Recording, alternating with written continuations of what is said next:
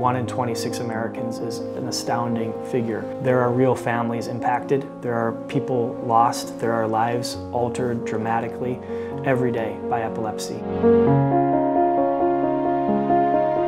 I kept it a secret until I was about 35 because I didn't want people to ever think Caroline with epilepsy or Caroline has seizures, or I didn't want them to think, oh my God, is she gonna have a seizure and start convulsing around us? So it was easier for me to deal with this disease to just keep it to myself. For so long, epilepsy was something you didn't talk about. You didn't talk about seizures, you didn't want to let people know that you had epilepsy because there was a huge stigma attached to it. And I think, you really just have to start changing the conversation.